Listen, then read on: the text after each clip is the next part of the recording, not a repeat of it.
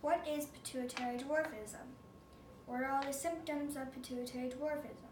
Can it be cured? Are there any side effects of the treatment? We're going to find out. Hi, my name is Sophia. Before I say anything else, I want you to know I have pituitary dwarfism. I was diagnosed when I was only 2.5 years old. What is pituitary dwarfism? Pituitary dwarfism is when your body does not make enough human growth hormone. In my case, my pituitary gland, which is located in your brain towards the base of your skull, did not form correctly while I was developing. Some of the symptoms of pituitary dwarfism are height deficiency and not gaining weight even though you were eating properly. For me, my parents began to worry that something was wrong when I only grew 1/4 of an inch and gained 5 ounces in 1 year.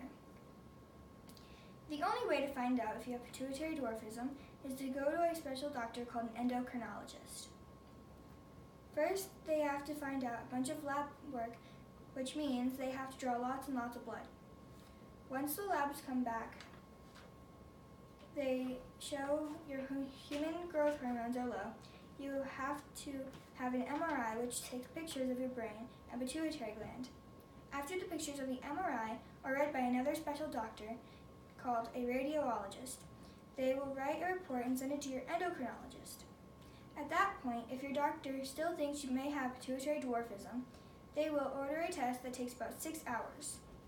They will draw your blood every 30 minutes to check your levels of human growth hormone, while they're administering medication through an IV in your arm.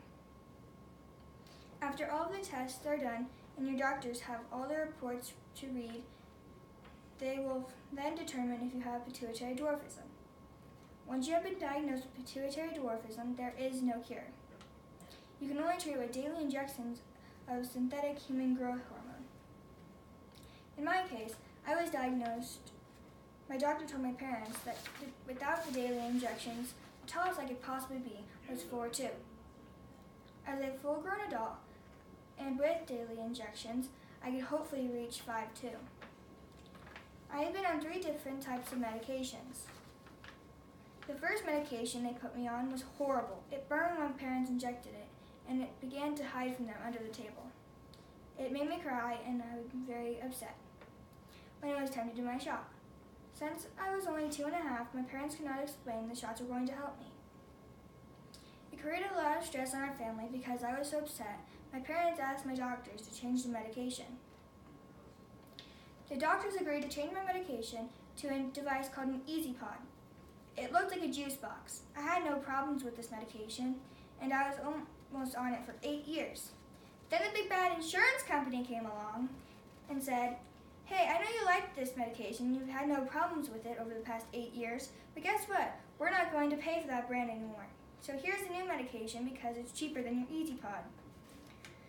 For the only side effects that I have with my injections of the medication has tricked my thyroid into thinking it shouldn't work properly.